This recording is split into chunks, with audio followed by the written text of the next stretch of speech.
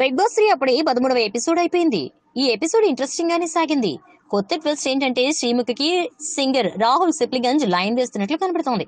అందులోని కెమిస్ట్రీ ఏంది, ఫిజిక్స్ ఏంది, లోపటొకటి జరుగుతుంటే బయటకు కూడా చూపిస్తుండ్రా, నిజంగానే జరుగుతుందా అన్నది తెలియదు గాని మొత్తానికి రాహుల్ శ్రీముఖికి దగ్గర కావడానికి ట్రై చేస్తుండు. శ్రీముఖి లైట్ తీసుకుంటోంది అనుకోండి.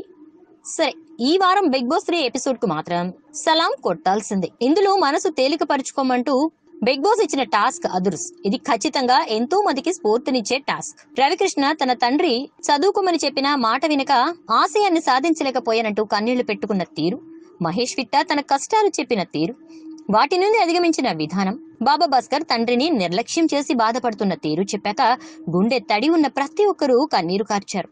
బెత్తిరి సత్తి అక్క ఎపిసోడ్ ప్రారంభం నుండి ఏడుస్తూనే ఉండగా ఆమెకు టిష్యూ పేపర్లు, కర్చీఫ్లు అందిస్తూనే ఉన్నారు. ఊరిని ఎదిరించి ప్రపంచంలోనే అతిపెద్ద reality show big boss house కు చేరిన ఆమె కథ స్ఫూర్తిదాయకమే.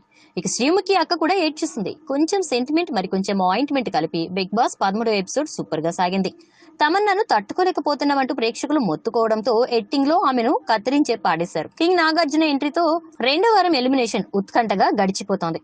వితికా జాఫర్లలో ఎవరు ఎలిమినేట్ అవుతారో చూద్దాం. బిగ్ బాస్ 3 ఎక్స్క్లూజివ్ అప్డేట్స్ కోసం చూస్తూనే ఉండండి వెలుగు టీవీ.